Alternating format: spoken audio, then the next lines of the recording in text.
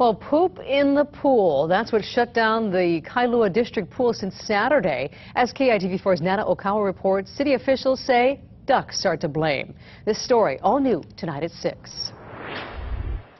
People looking forward to a swim in the pool at the Kailua District Park faced a locked gate this morning and this sign saying closed due to duck feces.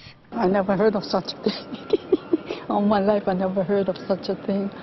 I know I heard of chicken poop, but not duck.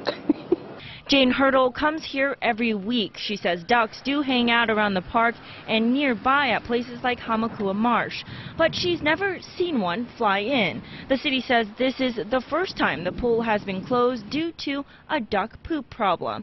But last Saturday, a large flock of ducks flew into the pool and took a dip.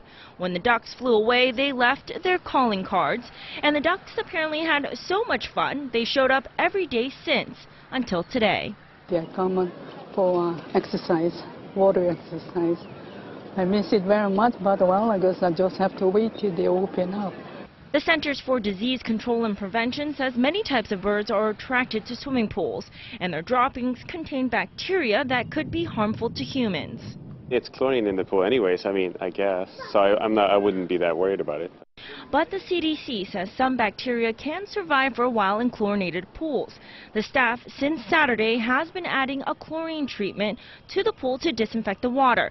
But the treatment needs 24 hours to work and the ducks just keep coming back. Last night, lane markers and floaties were kept in the pool overnight to try and scare the birds away. It seemed to have worked because the pool reopened just after 10 this morning. Nana Okawa, KITV4 News. Now, city officials ask that you do not feed the ducks in the area. Food attracts them and encourages them to return.